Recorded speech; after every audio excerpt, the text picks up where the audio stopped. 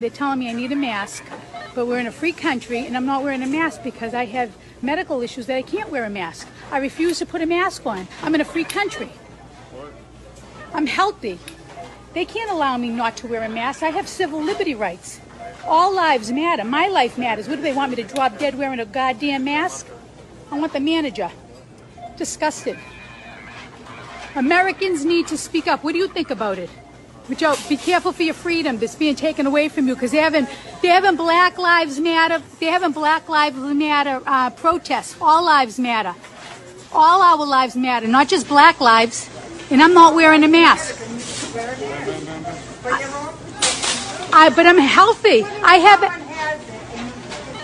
I have a very healthy. I get the cold. It's like a common cold. So this is the mentality. But I'm standing here waiting for the manager, and I don't care.